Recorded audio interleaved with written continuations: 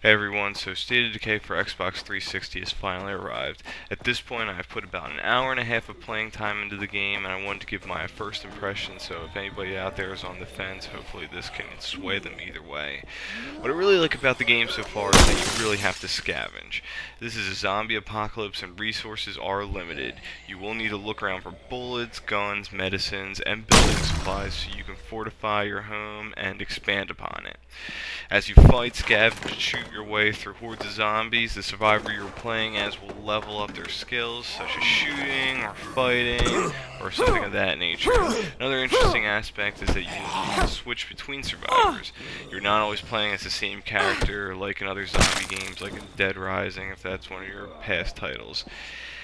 Each survivor will have different attributes. Some will be better leaders, others will be better shooters, some may possess specific skills like cooking, so your survivor group can reap the benefits of well-cooked meals and so on. I've not looked at any guides, but because I wanted to really keep the game some more of a surprise for myself, and I wanted to learn the hard way by doing things wrong.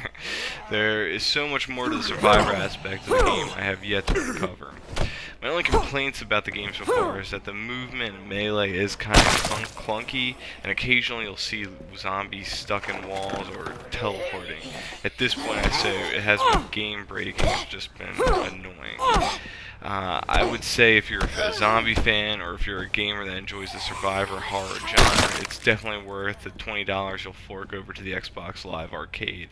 I'll be posting additional videos later on, like walkthroughs and a full video review later on. But if you enjoy this video or State of Decay, please give it a thumbs up, comment, and subscribe for future comment. Thanks.